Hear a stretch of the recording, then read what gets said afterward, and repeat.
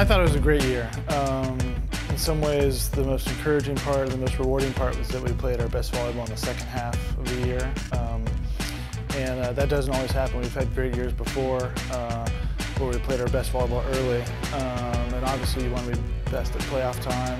And I think to finish this year, the regular season was in second place in the EIVA.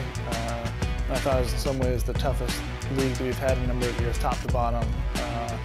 It says a lot about the work we put in and the way our guys committed to this team and this year.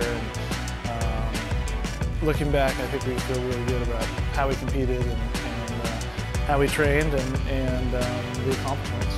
It really helps to be able to bring guys in who have played throughout their juniors career with and against the top players in the country. You know, as any college coach would tell you, the recruiting is absolutely essential, but it's not everything. The way these guys have grown since they've been here, both as players and people. Both were captains this year, and you know, it's a lot of fun to think back and how they were as freshmen and how young they were, and then in the end their careers the way they've had, and to be the leaders that they are has been great to watch. And I think you're right. I think the expectations have changed, the culture has changed, and I think any player that comes in here now is expected to be part of a winning team. And that's a big change. That's an important change, and that's the kind of team I want to be part of as well. And these two guys are a big part of that.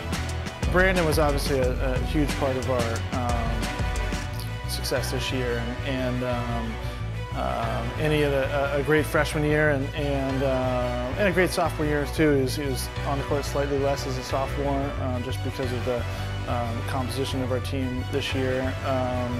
But he likes to compete and likes to train as much as, if not more than anyone on this team. And he's the kind of guy who would happily play volleyball 12 hours a day.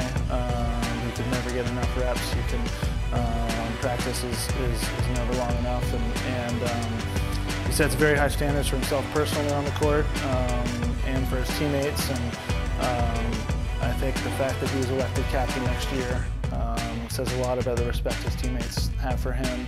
Casey White played a couple different positions for us. We were a small team this year and had to move things around. We had some injuries and some illnesses, and to have guys who can not only have the ability to move to a different position, but to play it well, like Casey can, is just a great all-around volleyball player.